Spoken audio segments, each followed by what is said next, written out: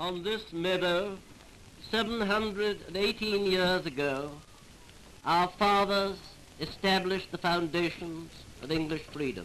It was the power of the English people that exacted Magna Carta.